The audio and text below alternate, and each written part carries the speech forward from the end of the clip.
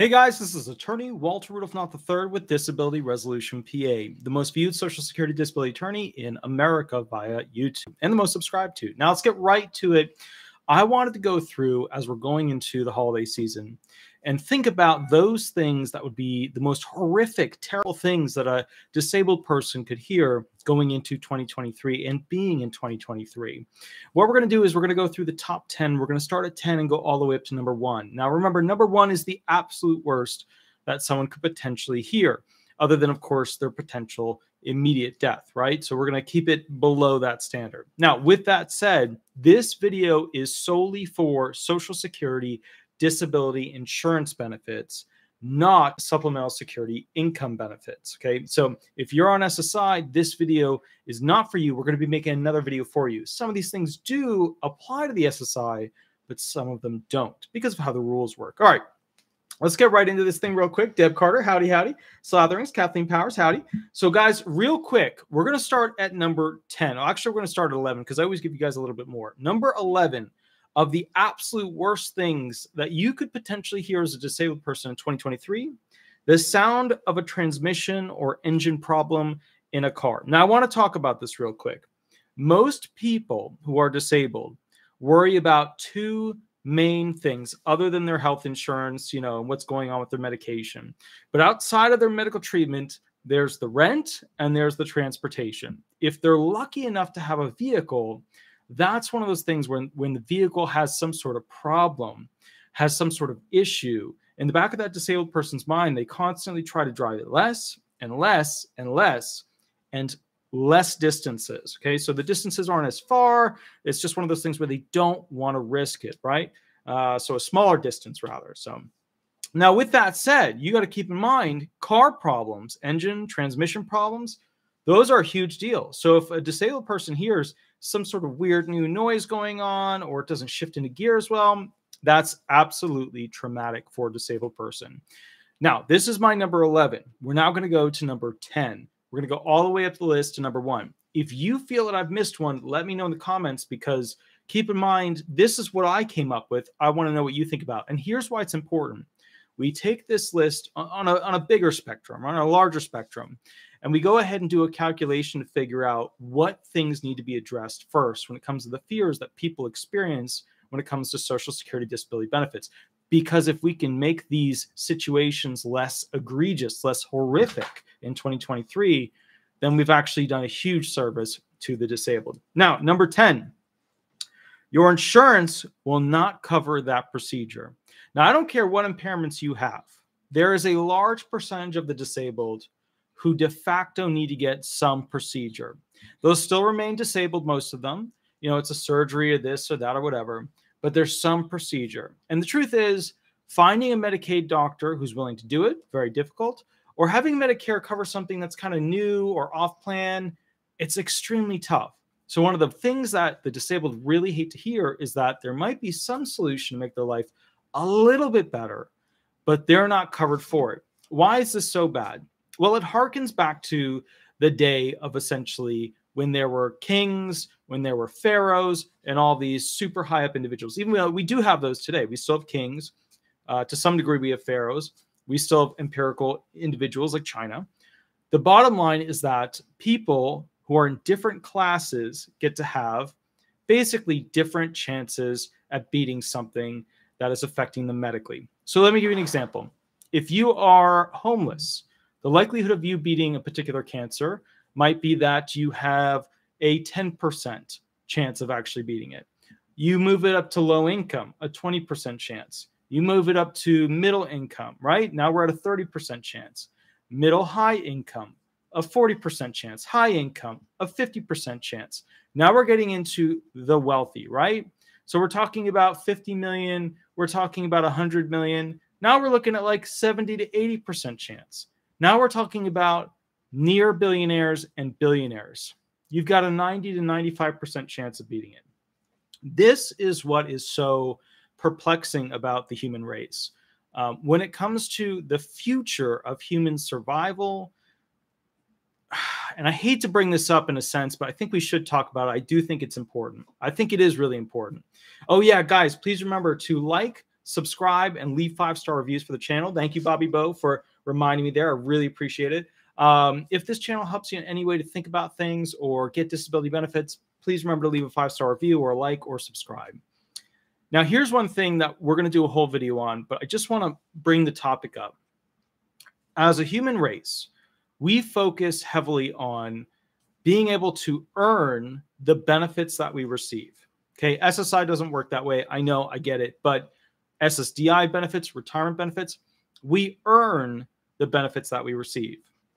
However, when it comes to health, the problem is that not everybody can be at the top of the pyramid and get that particular medical treatment to save their life, which means that all human life in a human society, right? The US government, Congress, Constitution, everybody under that, right, is worth a particular thing. You may not think about that, but the government has many times had to decide what that life is worth. And they do that when somebody passes away in the military. They do that when somebody becomes sick in the military. They do that in many fashions where they've had to calculate specifically what they're willing to give them as a result of the worth of their life to the United States. With that said, and here's the saucy part, if you will, the problem we run into is that many people who essentially don't have the right insurance to cover a particular procedure fall back into not being worthy of the medical coverage that they need to have a solution to their particular impairment. If we as America focused on, instead of having big pharma dictating essentially what they will release, that is a solution, that is a cure, and, you know, kind of figure this out to be a situation where people are able to access all innovations. People are able to access innovative drugs, then people will live longer. But then you have to ask yourself, if those people are living longer, are they being productive to the society, that which is paying out to those people by giving them access to these newer, better drugs? And that's where the whole retirement problem comes along, because the retired have an extremely low worth, and the disabled have an even lower worth to the system that is paying out money. Because the more money this system has to pay out, the lower the worth of that individual to the society that they exist in, which is horrible. That's the way we look at it. That's the way our system works. The reality is this: if somebody is disabled younger, the SSA calculates specifically how much money over the length of their time they're going to have to go ahead and pay out. Could be $300,000, could be $400,000, that they have to pay out over the life of a young person becoming disabled, so that person lives their entire life. So the people over here saying, well, they don't love the retired. They don't love the retired because we don't fit into their societal, you know, making money so that they can tax us and blah, blah, blah, blah, blah. And you're right. You're right. The love is not as strong for those people as the middle working class. However, there's even less love for the disabled who are found disabled earlier in life and then cost vastly more going forward. It's interesting because it tells you all about the worth of a human life to the United States government. And I think the United States government is miles ahead in a positive way than other countries where, you know, they literally discard their disabled and they discard their retired. If you look at, you know, people who say, well, that's not realistic, that's not fair, that's not how nature works. Nature works by, you know, essentially things eating things. That's the way nature works to survive, you know, keep going. It's one energy source being converted into another energy source. But then when you say, what is a civil nation? What is a gentleman's nation? What is a gentlewoman's nation? You come to the realization that it's the support of life that exists with its continuation to its full extent. It's something we should talk about at some point. Number 9, the new tests show significant improvement. So when the disabled hear your new tests have come out, like the doctor walks in and said, it's amazing, wonderful, we're seeing all this incredible improvement. Wow, wow. Benny Hill, thank you for the $19.99 donation. I really, really appreciate it. I love the mechanized, I haven't seen that one before, the mechanized missile launching and ultra crab grabby hippo. I love it. It kind of reminds me of Sweetie, my dog. With that said, that's amazing. That's super amazing. So with that said, When a disabled person hears that the medical doctor is saying that some test shows significant improvement, the disabled person is immediately starting to worry because they know if they go through something in the future that reviews them, their benefits could be cut off. Now, if they're a VA person, you have to look at the what percentage did they have? Was there an improvement? Did they reach permanent and total? But just for the civilian aspect, they'll go and do what's called an 8-step sequential process as part of a continuing disability review. Okay, we've done other videos on the 8-step. We've done other videos on the CDRs. We're going to skip that for right now, but it's where they re-review to see if you are still disabled. And here's the important part: under the old rules. The crazy thing is that a lot of people who were found disabled 6, 7 years ago, 10 years ago, 15 years ago, 20 years ago, many of those who were found disabled back then would not today be considered disabled under the new rules and regulations. So when you have that amazing friend that's like, I know everything there is to know, you just collect your records and you submit it and boom, you're found disabled, that's an idiot. And it's okay. Everybody has an idiot. We all collect idiots. We all have an idiot here. We have an idiot there. That's okay. That's fine. But what's super important is that you learn as much as you can about your particular impairments. So that's one of the things I always tell people that they don't like to hear because they just want me to fix it. They want me to win the benefits and be done. But when you work with an attorney, and this is incredibly important, the attorney doesn't make the decision for your disability benefits. Like I am the most viewed and subscribed to disability attorney in America. I've got a lot of clients, and I'm telling you the secret here. The secret is I don't get to decide if you're disabled.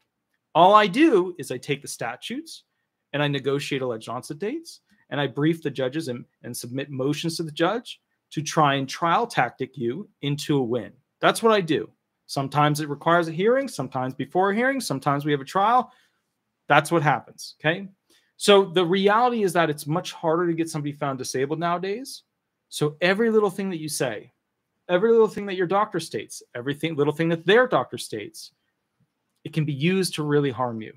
And at the same time, the Social Security disability laws and regulations are still very broad when it comes to pinpointing exactly where the balance line is for being found disabled. Because remember, when you've got one impairment, you just look at the listings or the equivalency to the listings, right? But when you have many impairments, it's tricky. And how would you make something perfectly line up? And well, this element equals this element equals this element. You wouldn't. Because there's no way to tell. There's no way to tell because you've got all these impairments. Can the person work? Maybe. Who knows? Let me think about it. You can't make a perfect system. So that's what people are worried about when they hear, like if somebody heard in 2023, your new test shows significant improvement. Your doctor walks in the room and just lays it on you. The disabled person is sitting there going, oh God, I'm going to lose my monthly check. I'm going to lose my health insurance. All right, now we're going to number 8. Your doctor is retiring. A lot of people who aren't disabled would hear this and say, why would that be a big deal? What's the deal? When somebody's doctor that they've had for a really long time or that they've interacted with or that they've worked with for a really long time retires, it's almost like they've just gained a new impairment, a new problem, because their doctor knew what was going on. They had a certain flight path that they were able to fly to go ahead and try different things to have a successful outcome. Some people really connect with the doctor. Some people really connect with a different doctor. And we all kind of just, swim around in the pool of medicine to find that doctor that works the best with our questions and what's going on.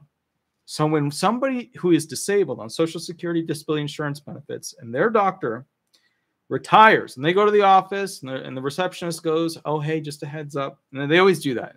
Just a heads up. Just want to let you know, so-and-so, Dr. So-and-so has officially retired. Those people have like a little PTSD moment where they start freaking out because they don't know if the new doctor is going to like them. They don't know if the new doctor is going to support their impairments. They don't know if the new doctor is going to change their medications that are working well. They go through this whole big thing, and it's absolutely horrific for them. Now, let's go down to the next one, number 7. You are going through a short form CDR. Now, some of you guys have been through CDRs, ain't been through a lot of them, right? The computer sends them out. It's just part of the gig. You're cool. But there are people who get them for the first time, and they go into a freak out mode. Doesn't matter if they have mental impairments, the anxiety, depression, panic attacks, schizoaffective, and doesn't matter if they have all those things. What it comes down to is they go into freak out mode. They don't get that a short form is not super big deal, but at the same time, it can develop into a big deal. And here's what happens when a person gets a short form. They know that their medical records are going to be ordered. They know that the statements they make on that form are forever. And at the end of the day, if they do anything wrong, they could lose the video game. Think about that. Think about it. Have you ever played those old school video games where it's like, if you didn't do a particular thing at a particular time, it was over? That's what it feels like for those people, because they have a balance system. They get their check, they got their health insurance, they got everything together, they know where they're staying, they know how to get to their doctor, yada, yada, yada. They're good, okay?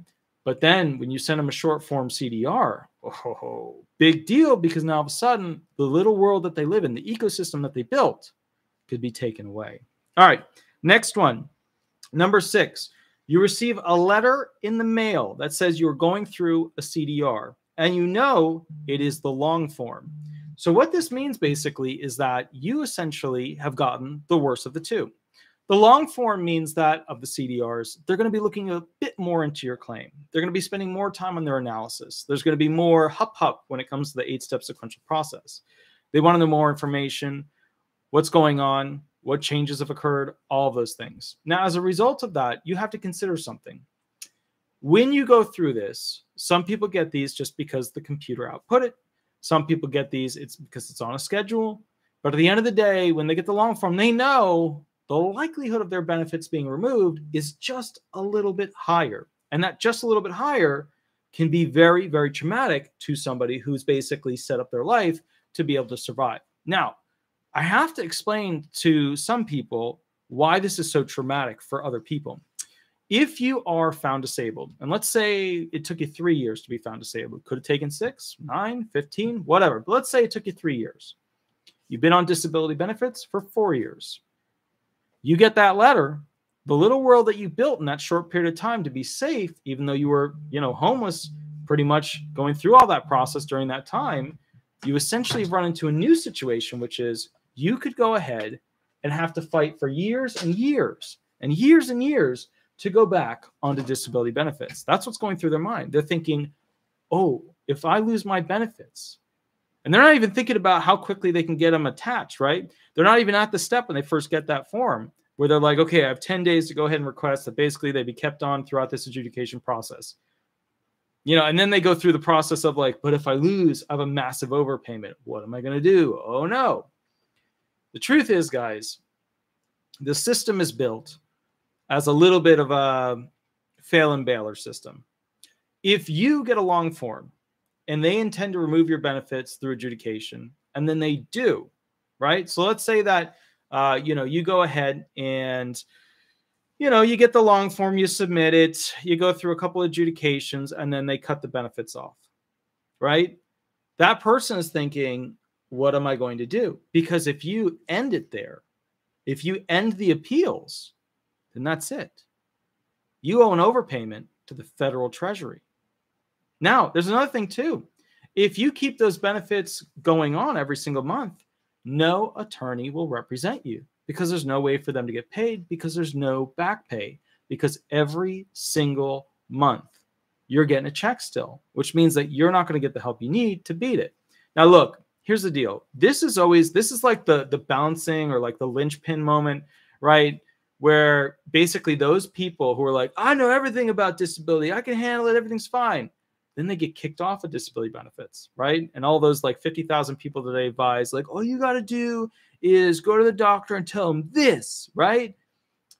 At that moment, they have that, oh my God, I don't know what I'm doing. I've lost faith. I don't know what the statutes are. I don't even know how to research it. I don't know what the case law is or the SSRs. What are the problems? How does this work? When that happens, that's when those people become incredibly aggressive on the phone. I hardly ever take those people on as clients when they've lost their benefits. And let me tell you why. The first phone call, you can tell who those people are because they start screaming at you about how angry they are with the SSA, because those people truly felt that they were untouchable. And so they'll start screaming at you. And how dare they? And how could they? And da da da da da da.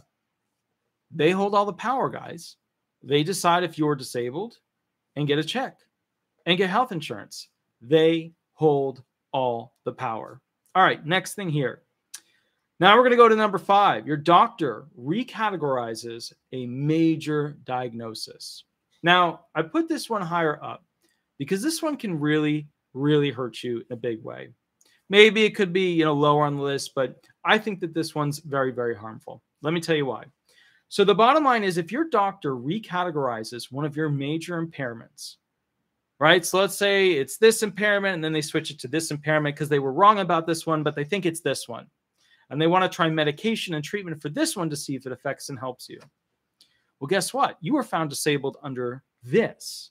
And when they change your impairment to this, it triggers different elements in the 8-step sequential process review because you no longer have this. You now have this, which means your fast track through the 8-step sequential process doesn't exist anymore. I know that's a little tricky thing that people don't know about.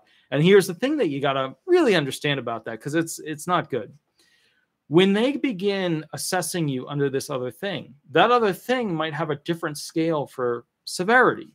So if they try this medication and they're excited for that medication to have some effect because they just did a diagnostic impression saying you have this new impairment, the doctor's excited, the therapist's excited to see something happen, some improvement. Otherwise, why is the insurance company paying them? So all of a sudden, apparently on paper, you're improving. Even though you got these new medications, even though you're going through all this stuff and you're not really getting better, all of a sudden on paper, what the doctor's signing, what really matters in court is improving. And that's not a good thing because at the end of the day, all of a sudden you don't have the thing that you were found disabled on and this new thing you're improving on. And so all of a sudden you could get taken off of disability benefits, A, and B, you're going to have a real tough time getting back on because now the new adjudication standards are going to be applying to you with the new rules of today, not the rules of back then for some of these new impairments if you let a denial occur and you don't go ahead and appeal it, which is super scary and really, really tough. Again, it's just one of those things where you got to watch it. You really got to watch it because at the end of the day, if you lose your benefits, you want a clean path to get back on them. But if you lose the thing that got you disabled to begin with, it changes the 8-step sequential process. You get a denial, you're going back to the 5-step sequential process of a traditional disability filing under the new rules. Not easy, guys. Not a good situation. Okay, next thing. Over here, we're going to go through basically number 4. Your doctor removes a major diagnosis. Now, this really hurts VA people, right? If they lose that chunk or that percentage because the doctor removed it, they're in a tailspin. The money they were accustomed to, they're in a tailspin. Same thing for those receiving Social Security disability insurance benefits and also supplemental security income benefits. When a doctor removes a major diagnosis, right, there has to be some reason for it. It could be that all of a sudden your liver healed itself, which doesn't really happen much, but hey, miracles happen. It could be that you're no longer experiencing anxiety. Now that you've kind of normalized things, you're on medication, you don't have to go to work every day, you've been receiving continuous mental therapy from a psychologist or psychiatrist, whatever, it means that you could be good. The anxiety is no longer there. The medication worked. You're living a simpler life. Everything's good to go. They remove it. You got a big problem, a huge problem, because you are not disabled if that was one of the things that was used as part of a vocational allowance, right? Whether or not you can work due to multiple impairments, or a listing allowance, being that you were found disabled for one particular type of impairment: depression, anxiety, low IQ, PTSD, all these different potentials, right? And they've got categories, right? You've got musculoskeletal, respiratory, you've got anything. You got neurological options, you have special senses options. There's all these different impairments that fit into the listings, okay? Now, with that said, when you lose that, a CDR is coming around the corner, and that CDR is not going to go well. Okay, next one. Number 3. So we're getting up to number 1. We're getting close to number 1. Number 3. The worst thing, number 3 on the list that you could hear as a disabled person in 2023 is the following: child support has been approved against you for twins. Indeed, it's not a great situation. So here's the kicker. SSDI people, different groups, right, can attach to you, right? Because those benefits, you earn them, they're paid to you, you can move out of the country with them. But also, if you owe child support, if you owe alimony, if you owe against a worker's lien, guess what? They can attach to those benefits and they can collect those benefits. So if somebody just heard, hey, twins on the way, and they're still super disabled, guess what? A chunk of their money is going to the kids. And I've seen many situations where people had to switch from SSDI benefits over to SSI benefits because they couldn't get enough money on SSDI benefits because too much of it was being taken away for the children. Now, obviously, I advocate for the benefit of the children, but I also advocate for essentially, I'm an advocate for the benefit of the children, but I also advocate essentially for those who are disabled. So the bottom line is, if an individual can't afford to live because child support is taking too much of their SSDI benefits, then they have to switch to SSI benefits, and then the children will not be able to go ahead and get any benefits, which sounds horrible. It sounds horrible. But another thing that's absolutely horrible is a person who can't afford to have the bare minimum. We're talking $841 per month, right, on SSI and Medicaid to be able to survive. It's a no-win situation, and there's no beautiful ethical outcome here. There's no like happy middle place. There should be. There really should be, but there's not. It's another thing the politicians should have fixed. If I were a politician, I would fix it, but I'm not a politician. I own a disability law firm, and I work this stuff every day. Now, with that said, we're going now down to number 2 of the most horrific, terrible things a Social Security disability insurance beneficiary could hear or see in 2023. Number 2, the Social Security Administration has been stating that there has been improvement, and therefore your benefits will be terminated on such and such date, or what some of the letters state, effective immediately or effective on this date. That is one of the most horrific things, terrible, terrible things that a person can hear.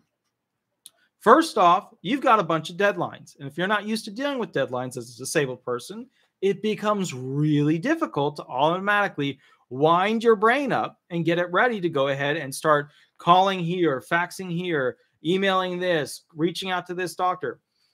All of a sudden, you are in freakout mode with good reason, because you now have 10 days to go ahead and say, I want to keep my benefits. You have to go ahead and go through this whole process of proving that you're disabled again. You have to go through this whole process of realizing emotionally that you're about to lose your health insurance. You're going through this mental process of realizing, holy cow, my medication is attached to my insurance. You then go through the whole process of going, well, wait a minute, if I lose my benefits, I can't pay my rent, and rent is due next month. So you begin this process of trying to ensure your benefits continue, ensure it keeps going. Now, some people, they just continue their benefits and they don't do a thing. Some people go into freak out mode. Some people call an attorney immediately and find that if they kept their benefits, the attorney can't represent them.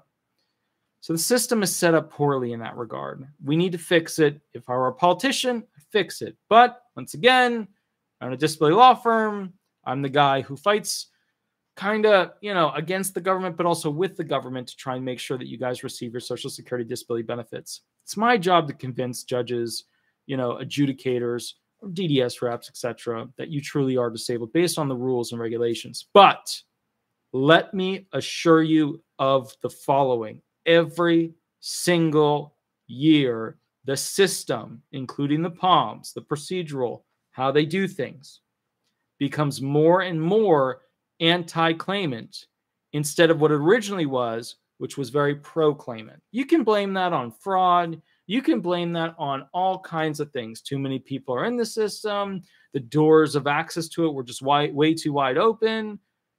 The politicians should have fixed it 20 years ago, but now it's running out of money for retirement. And the other trust funds are, having difficulties as well. Remember, this thing was supposed to last for as long as America lasted. Not have an end date, right? Not have a we're low on cash date. Remember that. That's important. All right. Number one, the most scary thing a disabled person receiving Social Security disability insurance could hear in 2023 is that your impairment has become end stage, terminal, or requires a settling of your affairs. I want to make something very clear. And there's something that happens with advertisements. And it's something that a lot of people see on TV, the billboards, and I think it's wonderful. I think the point and purpose and ultimate outcome of it is excellent. But you need to know the reality of it because there's a lot of BS to it. You know, when you see those wonderful hospital signs that say, I beat this. You see a TV commercial where the person's going for a run when they should have passed away 2 years ago. Those are the survivors. Those are the people who made it into and made it out of the Navy SEALs. That's how small of a group we are talking about. What you don't hear about, and even though the odds are getting better and better for survival, because the luxury drugs, the luxury procedures are now becoming commonplace because the doctors want to do more of them to earn more money off of the insurance that you pay for. What's happening now is that people are getting this false sense of reality when it comes to a bad thing that usually equates to certain death. There's a lot of things in America that we tend to do. We tend to create this falsified world where you can beat anything and you can be anything. And wow, you have the potential of the stars. But look at your family. Look at your family. How many of them achieved what you thought they could? Reaching out, grabbing, squeezing the juice out of one of those stars. How many of them actually got the stardust? Not many. Not a ton. Probably one, maybe none. Right? Okay. That's fine. Is what it is. And that's okay. It's okay. We're not all meant to be stars. We're not. We're not. I don't have the talent to go and sing and play guitar in The Voice. I'm just glad I know people that were able to do it. That's amazing to me to even know them. I don't have the talent to go ahead and, fly a spaceship into outer space. I don't have it. I don't have the education. I don't have the background. I mean, if I worked really hard, I could figure out how to push the buttons. Maybe, unless it required some really unique, you got to get it perfect, which a lot of stuff is automated. So let's hope. Let's hope. With that said, and this is incredibly important, there are a significant amount of people who end up passing away each year. Now, the advertisements, they push, and God bless them. They really do. Godspeed to them. They push, and people fight because they want a chance to beat that terminal situation. But let me assure you, we don't have the technology, or at least it wasn't released to us, to live forever. And at some point, whether you're on disability benefits or not, we meet that end. And what's tough, what's really hard, is when you think about that, we're a human being. We live on this earth. We are in the best country, the wealthiest country, America, United States. Wow. Yeehaw. Howdy, howdy. Amazing. When you think about it, right? Take a moment. And then you think the SSA every year to 2 years to 3 years is going to, well, not 2 years because they got rid of that. So every year or 3 years is going to be sending me a list to see if I'm still disabled and deserve my check to be able to survive, live, have health insurance, medication, and be able to be slightly above homeless. Is that living? Then, on top of that, you learn the word terminal. You learn the word affairs in a non-family law sense. And then perspective. Time speeds up. You don't have as much. You're running out. You got to fight this war, not just a battle, a war. And you don't have an army. And you got a problem. I wanted to outline these things because I wanted you to understand this is how I saw it. And it's not a perfect list. I get that. But help me make a better list. And I want to make sure you understand why this is important. Let's go through it now the other way. Let's pretend we are politicians We are American House or Senate or the President of the United States. I'm giving you and blessing you with the capacity to be a politician who decides our laws, and therefore the customs and the culture of our society, right? You are now blessed with the capacity. We're going to go through it backwards. Number one, your impairment has become end-stage terminal or requires the settling of your affairs. How do we make these people's lives better? Do we promise something to their family? Do we make sure that we have a means to protect what happens when they pass away? Or do we just put it on them and let them figure it out? If there's no spot to bury them, we'll handle it. Think about it. You are a politician now. You have the duty to figure it out and make their life better. Number two, the Social Security Administration stating that there has been improvement and therefore your benefits will be terminating. How do we make it better for these people? We just cut them off? Or do we do a reduced schedule? Do we give them a certain amount of time and other benefits as well to be able to prove their claim because they can't hire an attorney? What do we do to make it better? Number three, child support has been approved against you for twins and you are disabled. Well, you obviously can't work more because you're disabled. What do we do? They attach to your disability benefits, your SSDI benefits, not SSI, only SSDI benefits. What do we do? Well, think about it. Should we have a fund for those who have children who are disabled? Do we want the kids to grow up in poverty?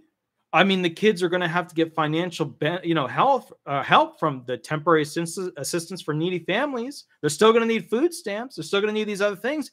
How do we make sure the future children of America can become the future scientists, lawyers, doctors, house builders, electricians, and partygoers? How do we do it? There's a lot of Disney partying going on. How do we do it? I say that because our moderator has a little Disneyites, which is awesome. I love it. I love it. I love the pictures I've seen. They have such a good time, and she takes such great care of her kids. I mean, she like creates custom like Disney events for them. Like, holy cow. Like, that's a good job, mom, right there. It's a good job, mom, right there. Next thing. Number four, your doctor removes a major diagnosis. Should there be protections afforded beyond just the 8-step sequential process? Should there be a ramping down effect? Or do we do a CDR and cut those benefits? Number five, the doctor recategorizes a major diagnosis. You know, what's funny is the SSA reserves the time, has the time, when you get into a car accident, to expand the amount of time your adjudication takes because they want to see how healthy you get as a result of it, because your impairments have to last 12 months and be severe. But yet, at the same time, when the doctor recategorizes a major diagnosis, what ramping period do we afford to the disabled to remain in a safe environment to continue to get treatment to see what's going to happen? What programs do we have, people? You're the politician. Hup, hup, let's think. Number six, you receive a letter in the mail that says you are going through a CDR and you know it is the long form version. Number seven, it is a short form version.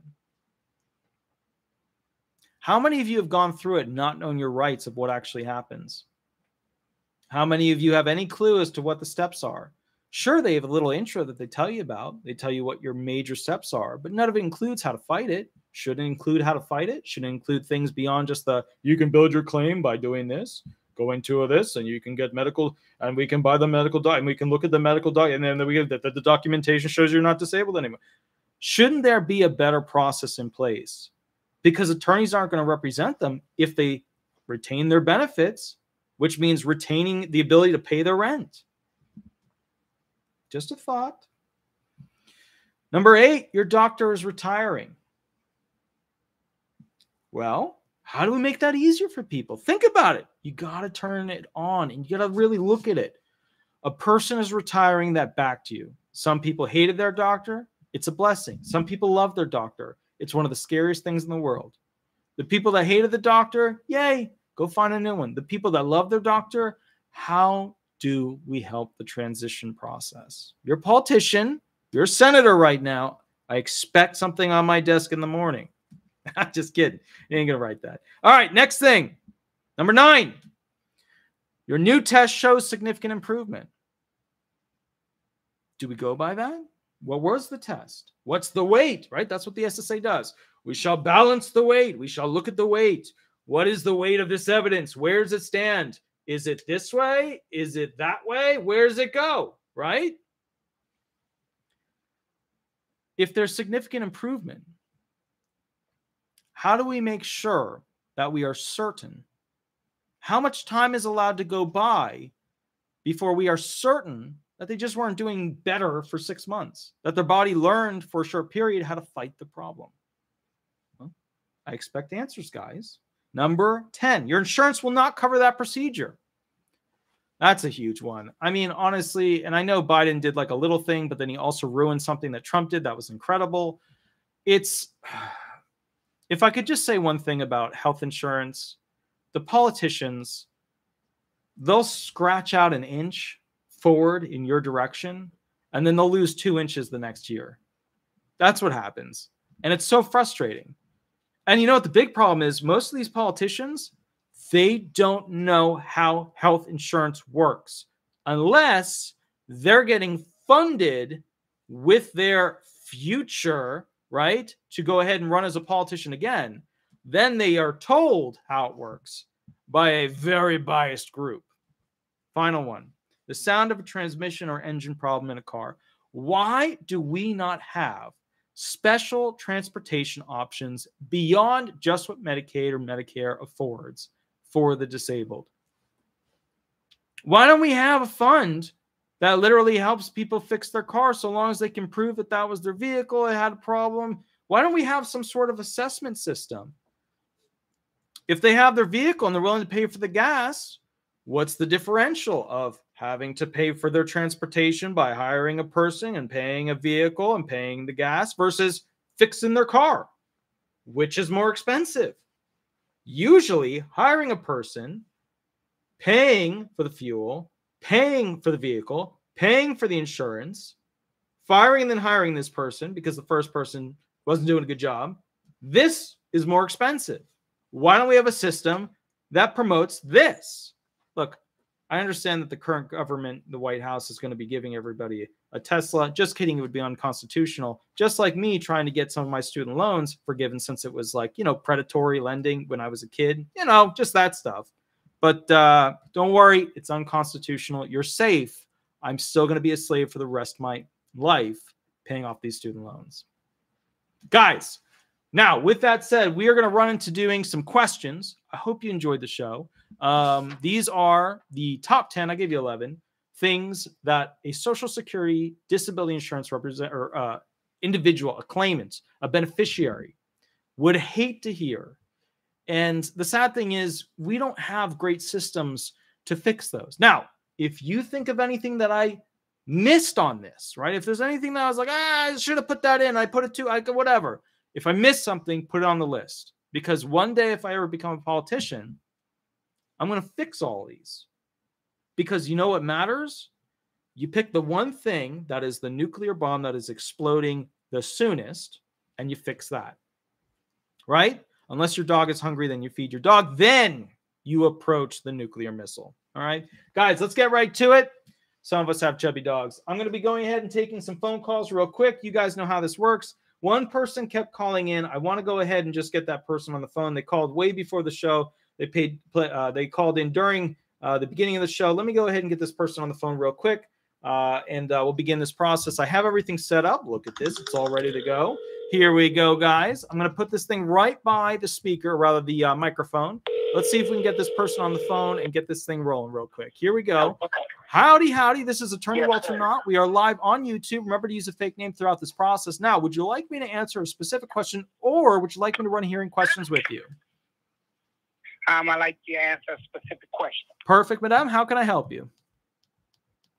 Okay, I'm currently on Social Security disability since 2018. Okay. and I'm also a 100% disabled veteran. Perfect. Yes, and so I'm in the back to trial to work program for Social Security. Sure. And of course, I can't work full time. I'm incapable of making that. But I've already completed 6 months, and so Social Security has sent me a letter saying, "Hey, we see that you've done 6 months, and by March 2023, you completed the 9-month trial period, and then at that time we will do a review, and this will be my first review." Should I be concerned about anything? Yeah. I mean, the reality is this. So the trial work period is a carrot program to try and get you off of disability benefits. It basically gives you 9 months where you get to keep your disability benefits and go ahead and receive your, money that you earn. But here's the kicker. You have an extended eligibility period thereafter. So if you're earning under that $1,350, the SGA amount, you can go ahead and usually keep that money for another 36 months. However, here's the problem you're going to run into. A lot of people who are working, earning, doing okay, they want to go on to essentially a ticket to work program. They want to earn more money. They want to get 5 more years where they get to keep that money. But you got a tricky part to this, which is you have VA benefits. I'm assuming permanent and total. You said 100%, so I'm guessing on top of that. Oh, well, no, wait a minute. You're not permanent total because you're working. So what is your percentage with the VA? No, I'm 100%, yes, service connected. So then what are you earning per month? From the back to work? Yeah, where you're working. Like per month, what are you working and earning?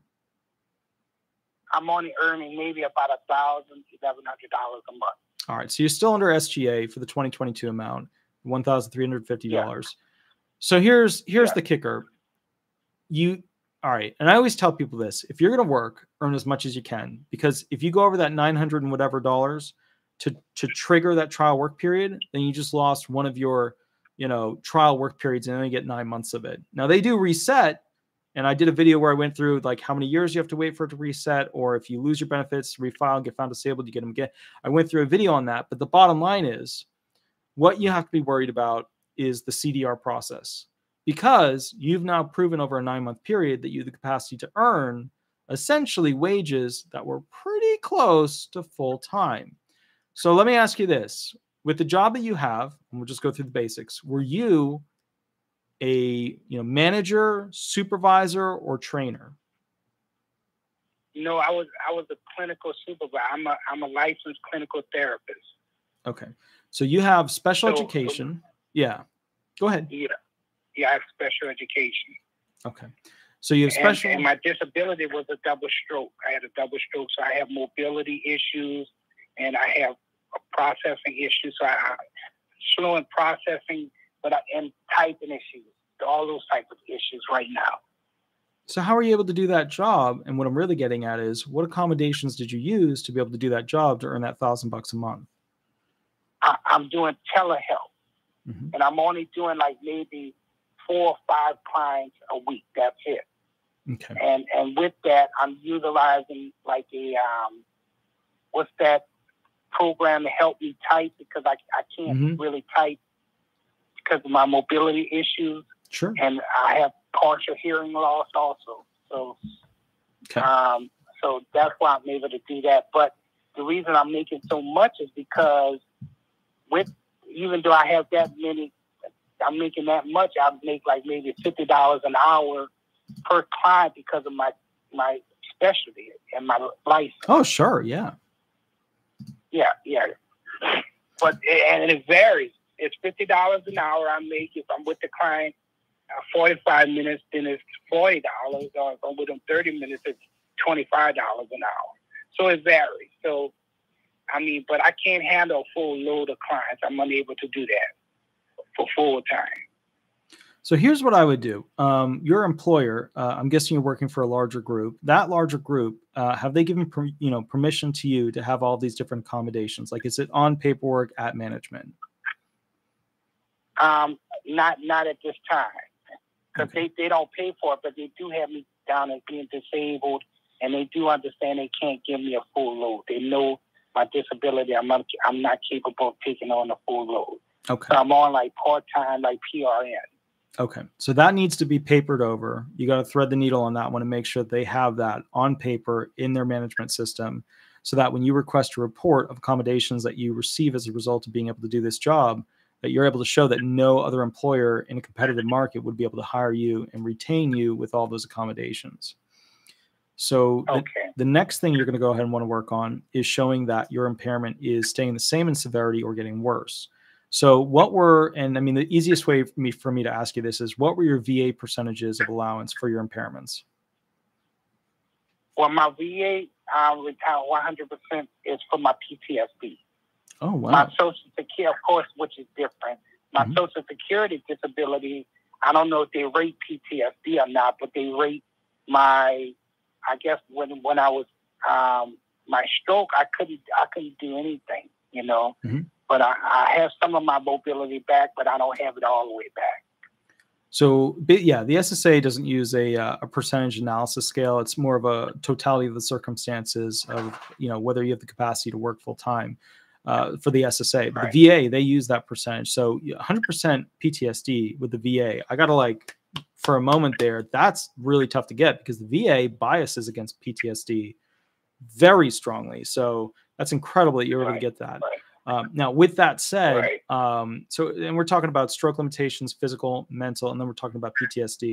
So, okay, understanding that, can you tell me what are some of the things that your doctors are writing down to show that you are limited in your ability to, you know, basically have medical treatment, basically go ahead and continue medical treatment, receive pills? Are the pills working? Like, what are your doctors doing to make sure that they outline that you are either treatment resistant or having a difficult time receiving and functioning with the treatment you are having? Well, I have VA doctors and I have private insurance. So both doctors are documenting that. The VA has already approved me. So they're going to be doing some, sometimes it's hard for me to speak and speak my words. Sure. They've already approved me to do some handicap accessible renovations at my house because of my mobility issue. So they're going to be having contractors coming out to do handicap accessible stuff to my house because of my mobility issues. Okay. So let's talk about what mobility issues, what they're installing, and what would be helpful as evidence for the installation process. What things are they installing in your house that you already know about? They're going to redo the shower to make it a walk-in shower with railings on it and a seat. So because I'm unable to stand for long periods of time, they're going to reinforce it. I have a 2-story home, so they're going to reinforce the railings on my stairwell. They're going to make sure all my doors are handicap accessible where a wheelchair can come in. I have a service dog. And they're going to do some things where I could step up in my truck for my service dog.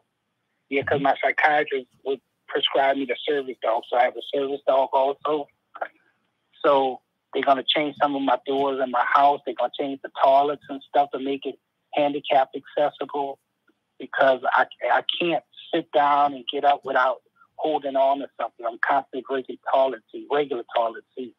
So they're going to put the bigger heavy duty toilet seats, well, the handicap accessible type toilets in my house. So what I'm not hearing is grab bars and basically railings throughout the rest of the house. I'm hearing. Well, yeah, that's what I'm in on the stair where they're going to put the grab bars, and they're going to put the grab bars in the bathroom also. Okay. And I have a pool which I do utilize for. I utilize the pool for rehab to kind of do some stuff. I have no railings, so they're going to put railings in my pool too so I can hold on to help me get in and out. And while I'm in the pool to hold on grab bars because I don't have any grab bars there. So they're going to put grab bars, throughout my house to help me. Okay. What have you studied to learn as to what's available for movement assistance and sitting, standing up assistance beyond those? Nothing really. I just had a case manager came out and they did an assessment and they looked at my house and what was in it and saw what my disability issues were, and they based their assessment on these are the things that I need in my house. And I told them some things that I needed. And so they approved that. They did approve it. I'm just waiting for the contractors to come and do their assessment next month so they could then start the work. If you knew about more accommodations that were available, would you have requested more if they would help you? Yes, if they were, I would. Okay. But you know, all this is new to me, so I don't really know. Are there special, items made for kitchens for disabled people? I would imagine there is. I have researched it. Like I said, I guess there is. Are there special type of floor coverings that assist disabled that have difficulty with mobility, with fall risk, things like that? I'm pretty sure they do, because they do have it documented that I have fallen, over my course of my disability. I've fallen quite a few times.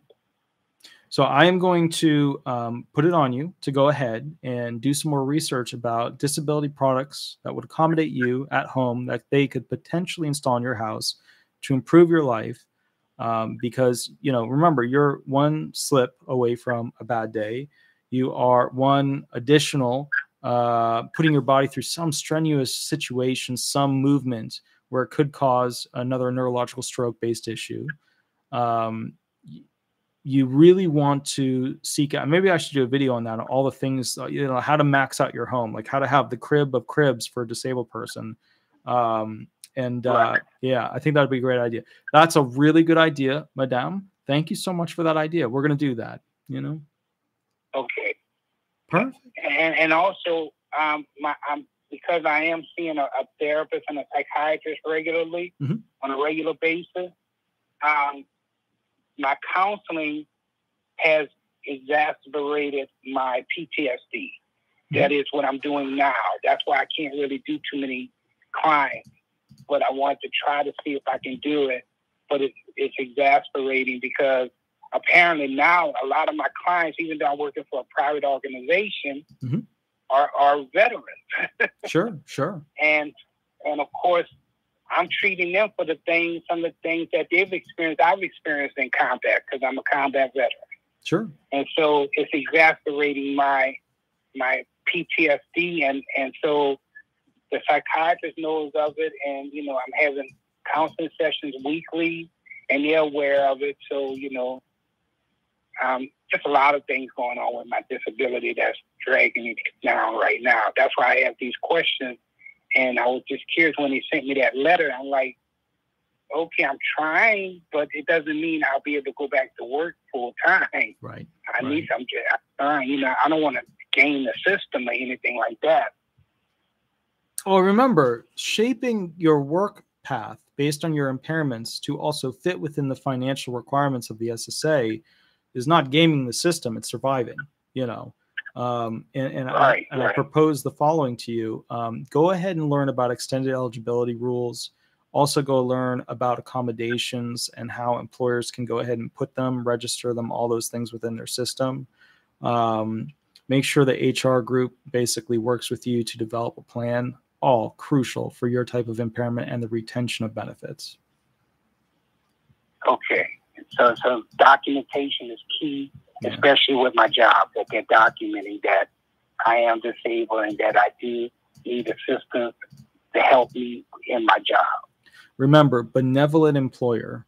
They are a benevolent employer, keywords used in the SSA system for jobs that do not exist in the national economy. Okay. Well, could you repeat that? I didn't quite understand. Sure. I apologize. So there's basically a benevolent employer. That's somebody who gives you accommodations, has you do less than is usually required.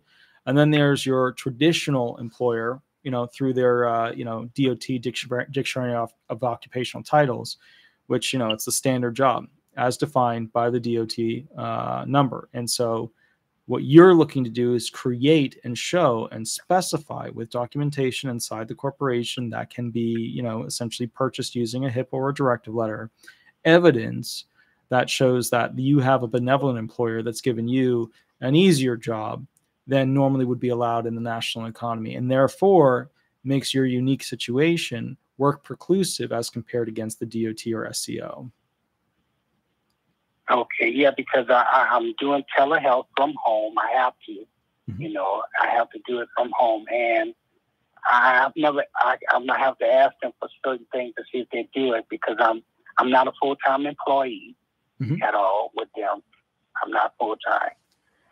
So thank you for giving me, because a lot of this I didn't know. So I'm gonna have to ask them, can they accommodate me with some certain things because of my disability? Sure, absolutely. Even though I'm not full-time.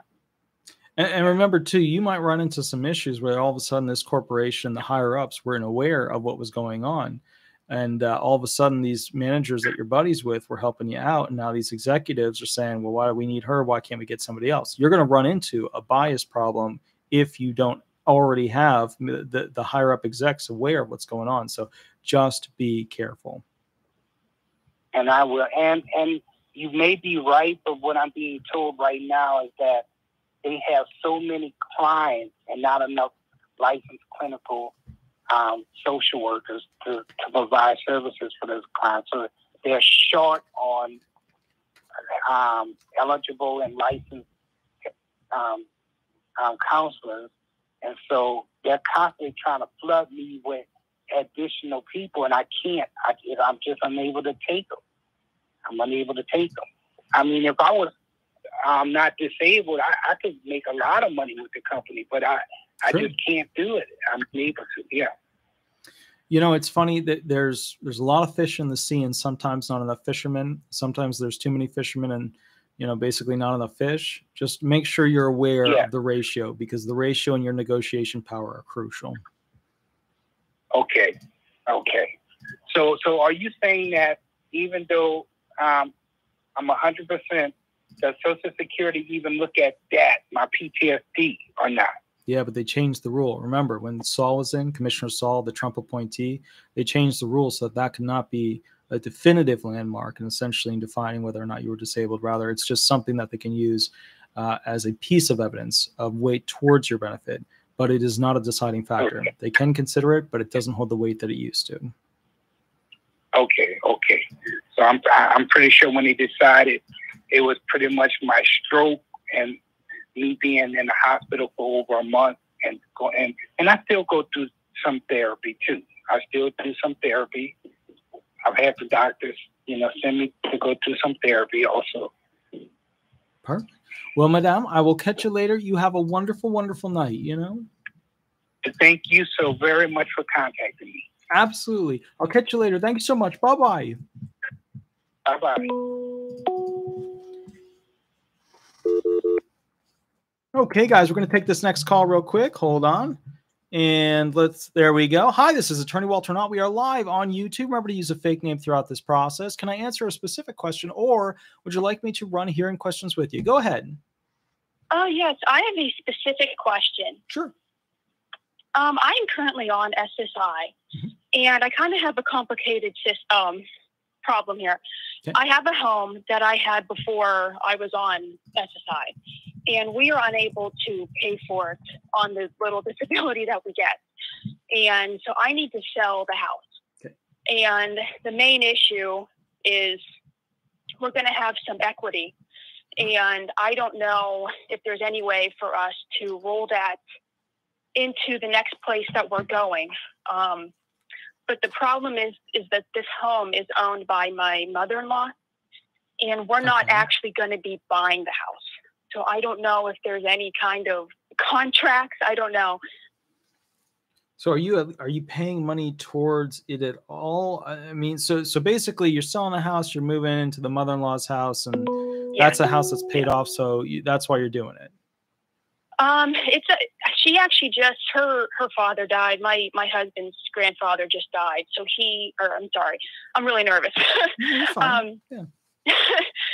So yeah, she just purchased that home from her siblings, from her sisters. And we are going to be taking care of it. We're going to be paying the property taxes, the homeowner's insurance, and the upkeep of the house, any maintenance things. We will be taking care of all those things. There's just not going to be an actual mortgage.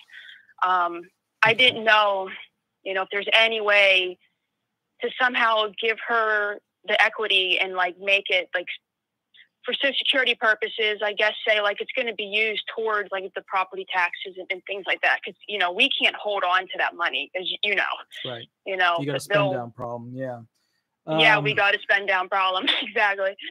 Honestly, what it sounds like you're trying to do is actually something that, because what you're trying to do is use the money in a long-term sense, but what you'll be doing is violating the resource rule. And remember, I'm assuming you're selling that other house for full value, right? It's not like a partial value, like whatever money you can get, you're selling it for as much as you can get. Yeah. Yeah. Okay. Yep. Oh yeah. Yep. We're going to go as much as we can. Yeah.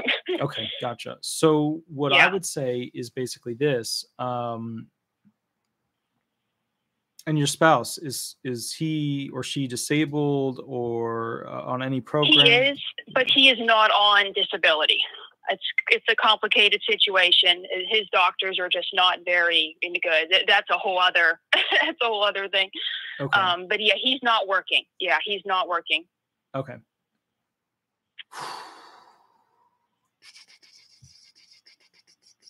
I mean, we do intend to live in this house for the rest of our lives. I don't know if that helps in any way. We're not going to be leaving. Like, we are going to eventually, like, this is going to be our house, eventually. It's just for right now, our name, and will not be on the deed or anything like that. This is not going to end well. And here's why. Okay. You're going to have too much money in the bank, which is going to, you're going to have income that's going to violate it. And then you're going to have resources the next month, which is going to violate it. And if you just try and remove yourself from the equation and have your husband on it, then they'll ban you or suspend you for essentially, a period of time from even receiving SSI benefits. So if you just hold on to that money, you will become ineligible. We can't do that. Right. So, I mean, and if you pay it out as rent, then it's still over the resource limit. So the problem. Yeah. Is there any way to like give this as a lump sum to my mother-in-law through some kind of contract? No, you'd have to something? buy it from her. You'd have to do a house transfer and buy it from her. I mean, is she willing to sell it to you? Because just giving her money and then having it magically paid off by her over time, that they're going to figure that one out. Okay. So what I would say, okay, now let me ask you this real quick. Sure. The house that you have right now, yeah, you're going through all this like changeover stuff and this and that and yada yada. I mean, how many rooms are in it? Like, could you potentially rent out a room to help pay for the upkeep cost of it? No, it's just 2-bedroom and it's tiny. Is there any land on it where people could potentially park trailers or something like that where you could collect some monthly rental? I mean, there is a little bit of land, but I don't know. I mean, I don't know. Yeah, you're thinking like don't sell. That's kind of where I'm hearing you go. Well, and here's why. You're in a much better situation right now than you're moving into. And you think that you're going into a good situation because you basically are just getting this other house that you just have to pay for stuff in. But you're already in that situation. You already have a house. Is it paid off or no? No, the problem is, to get really into the whole situation, my father is doing really unwell. He's really bad, and he was helping us, and that just is not going to continue. I have an ABLE account, and that's the only way that we've been surviving.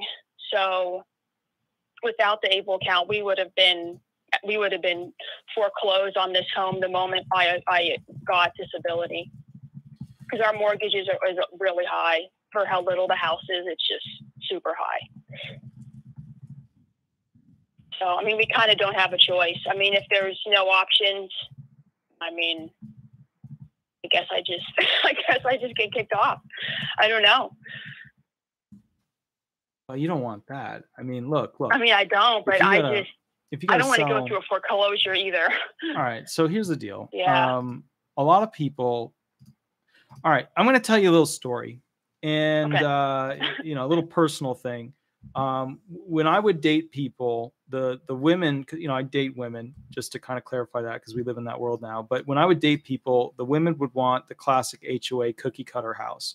And I hated that because I grew up on a farm, and I hated the HOAs and they would target me because I was an attorney or I was in law school or whatever. So when I bought my house, I bought it specifically where there was no HOA, and any HOA that would come would be immediately put into jail.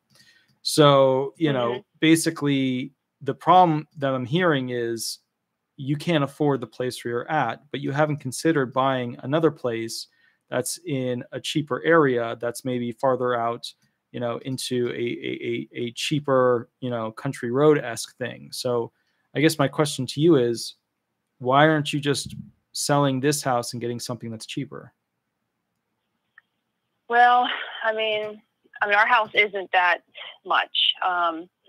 It's just, it was a mortgage that my husband had before, you know, we were even married and stuff. And so we've just lived here, you know, our whole marriage now. And, what are the figures though? Like, give me the financials, because if we're talking about $200, the mortgage is $1,000 a month, which is amazing, which is incredible. Wow. That's like astoundingly good. Now, have you tried and reached out to... not in this area. It's not, though. Have you reached out to those groups, the county groups, the state groups that help with mortgage payments and reducing them? I have not. No, I have not. I've not. Okay. So have you know what you can do there? Have you looked at renting any aspect of that place out at all? Whether it's parking a trailer there? Man, you are in an amazing... Look, is the house in a safe neighborhood? Yes. Okay. Yep. Is the house, you know, is the roof reasonably good? I mean, it's not leaking right now, but no, not really, to be honest. All right. But if you got somebody, is it a shingle roof or what is it? Yeah. All right. So you could go, you could in theory get a buddy help out, right? You're, you know, where you're going to move, her house, right? That person could in theory give you some money to go ahead and get the white paint, to have somebody go on the roof, paint the whole thing with that paint so that you get another 15 to 20 years out of that roof before it gets back to the shingles, right? Okay. My point is, you got a really good thing here. Don't lose it. And downgrading to somebody else owning it and then you losing your SSI benefits is a downgrade, you know? I guess I don't feel that way because the house that we were going to, it's actually it's the childhood home of my husband. That's where he grew up, and it's also in a very nice area. So this house, there's some other circumstances that are occurring in this neighborhood that is going to make this area really undesirable. Like what? So they're going to be building a gas station right across from my house. So, which greatly increases the price of your property. Not here, not where I'm at. Just, you know, I already live in the country. You know, here you don't really want to have all the lights and the noise and all that stuff. So maybe in some areas that is an improvement, but not here. So I don't know. I mean, you're basically saying if this is just not going to really work, there's really no legal way to like give my mother-in-law the equity without SSI taking holes through it. If you're gonna, you know, I mean, no, I mean, there's I mean, I was trying to think of like a trust way, or maybe it's like a loan, you know, thing or whatever. Yeah. Like maybe it's a loan agreement, but yeah, the reality here is that, I mean, maybe you could just pay her for the next 25 years of rent, you know, like just, you know, here's the contract. I agree to pay this for the next 25 years of rent. But I can assure you, you are downgrading. I don't care how nice that new house is. You are downgrading. You are downgrading from home ownership to somebody else is going to tell you how to live. Somebody else is going to tell you what to do. And that when push comes to shove, when either he passes away or you pass away, you are in a shittier situation every way you look at it. Yeah, I mean, but you've already decided. I disagree. So I know. Look, and I got into arguments with my ex-girlfriends about this, and they would push me about how they wanted this home in this neighborhood. They wanted to live in Winter Park. Yeah. If the house I lived in now is nice, there are some other circumstances. I don't know. I want to give too much away because since I am live on YouTube. I don't know. Yeah. The mortgage that we have on this house is not in either of our names. That is the problem, and we need to get out of this place. Like we really don't have a choice. Because if we foreclose, it is going to be bad. So it's in an ex's name, So it will not be good. It's so in an ex's name? Like an ex? Yeah. All right. So now we're talking about real issues. Yep. Now we're talking about conversion problems. So this isn't even in your name in any way. Or who's the ex of? My husband. So it's in his name and her name. It's only in her name. Only in her name. At some point, the mortgage company sold the loan and dropped his name off it. We don't know when that happened. That was changes years ago. Everything. Okay, I don't know. I mean, that is one of those like important things that people leave out during the show, and then they call me later and like, "Hey, by the way." I mean, I just don't want. Well, I'm like kind of afraid to give too much away. I feel like this is a really unique situation. Well, nobody knows who you are. Yeah, nobody knows who you are. Nobody knows what your phone number is or any of that stuff, so they can't link back to you. But the bottom line is this: you know, if we really examine this situation, you don't actually have ownership. And what happened to this ex?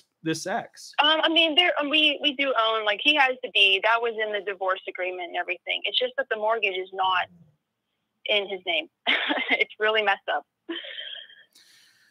So I mean, we own the house. I mean, it is ours. It's just the mortgage is not.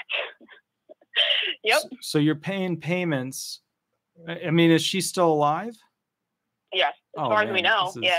Yeah, as far as we know, yeah. This is a fantastic situation. This is like a. I'm telling you, I've been dealing with this for a long time. So. You know, it's my doggy's got to go outside, so actually I'm going to have to end the show a little bit early tonight. But I have to think about how best for you to handle this because there's some issues. First and foremost, that's why I'm saying, like, I'm like, there's so many angles. I tried to call an attorney about it, and I couldn't even explain it to them. I was like, I don't know. I was so nervous to call. So. All right, you got to call me next week because I have to literally think about this during the next week. Okay. Because the first thing is, do you de facto have true potential ownership, even though you're not on the deed? Like, did the judge order that? You know, and then what proof do you have of that document that he ordered that? And then why wasn't he added back to it? You know. Well, I mean, we have the deed of this house. We have it. It's definitely that. There's no issue selling the house or any of that. It's just the mortgage. It's not. We don't know what happened there. But my husband is financially responsible. All of that is in that stuff. But this is one of the reasons why we have to get out of here. We just want to kind of just close this door and just move forward. So that's why. Yeah. Yeah. So I just want to ask one thing though. If the mortgage, how much is still owed on this thing? A lot, like for us, it's a lot, 60,000 or something. God, I wish I was in your man. My student loans. By the way, everybody on YouTube, my student loans just for the first time are now under $300,000. So if you want to have a party, that's good. You know. Wow. Yeah. Everything is. I would be having panics about that. Oh, I do. Wow. I do. I wake up sometimes. I find myself talking to myself. I do. So what I would say is this: the only thing I'm worried about is when you go to sell this thing, and there's a mortgage that has to be paid off. I'm assuming that this property is worth more than $60,000, right? It is. Yes. Thankfully. Yeah. Yep. Okay. And I'm assuming that after, taxes, have you guys figured out what you're going to end up with if it sells for what you think it might? Because that's important. Not exactly. I mean, I don't know. It's hard to say in this area. I would love if we got 140 for our house, but that seems high to me. So I don't know. All right. So, our house isn't like the greatest thing. I'm just being honest. Yeah. My house isn't the great. I bought my dream home. My dream home was like, Lego blocks that they put together, every time that she got mad at him and he said, okay, I'll give you what you want. That's my house. Yep. Yep. I kind of understand. Yeah. But I guess I'm so glad for it too. The windows by the kitchen, fabulous. But I would say this. I have to really think about what your best approach would be, because paying rent that she can use to pay for stuff on a yearly basis, because you're allowed to pay rent in different forms. You don't have to pay rental or weekly or monthly. You could pay it yearly or multi-year or whatever. Okay. But I just, buddy, I would there's so many potential. And I see here, Miss Smith over here said there's grants, there's programs. God, there's so many things. And look, I get it. I get where you're coming from, but to not, how close are you to paying the mortgage each month? Like, how much extra do you need each month? Well, I mean, I'm only on SSI, so I mean, I'm getting $841. Yeah, $841, and then other expenses. I mean, we don't have that many expenses, honestly. It's what's kind of sad about it all, but it's just the mortgage and the house is just it's just been like an anchor in our life for like pretty much our whole marriage, the whole 18 years. So we kind of just want to get out of here, I guess, is sort of it. So can I make an? I mean, I want to make so here's what I would do. First off, if I were you, I would talk to a realtor, find out what it would actually sell for. Number two, I would talk to a financial analyst and see what your options are with the house as to how you can make money off it. Number three, bring all of that back to me, because you're going to have a totally different outlook and a totally different plan the next time we talk. And please, for the love of God, figure out what the mortgage problem fix is with this situation, because when you go to sell it, that's like selling something that you owe money on that isn't even attached to the proper name. And that's scary. Well, I mean, I understand. I mean, we've been paying it for 18 years with, my checks, my name. So, I mean, I think we would just write a check out to them. I don't think that would actually be a problem. We just write it out. I don't think they care who pays the mortgage. I don't think the mortgage company cares. They got their money. They're fine. But, you do realize you've been paying down on a house of mortgage, of ownership of his ex-wife, and that you're basically, I understand. You're freeing her, and she's going to make a claim to, what access did she fully give up rights to this house? Oh yeah. Yeah. Everything's gone. Yeah. But like legally, did she, like, it's in the contract signed by the judge? I mean, I assume so. Yeah. Yeah.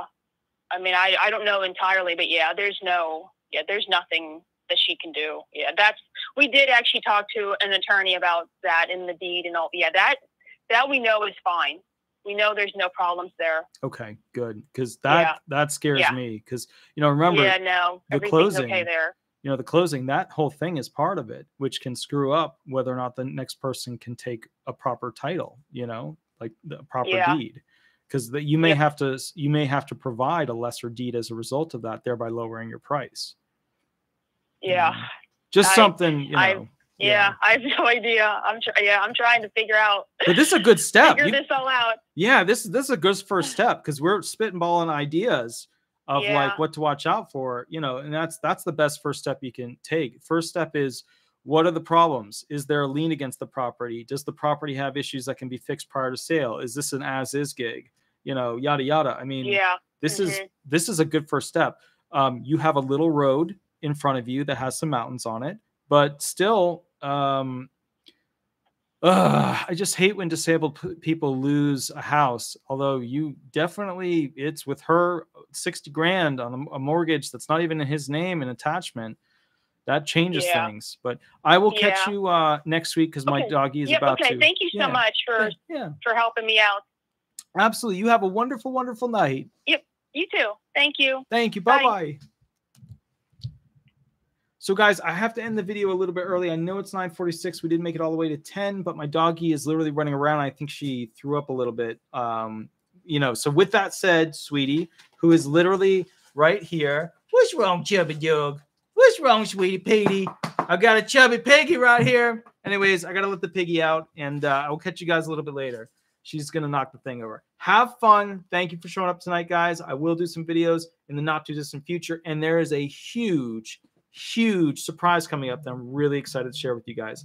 I will catch you later. Have a wonderful night, and we'll go from there. Thanks so much, guys. Bye-bye, guys. Bye-bye.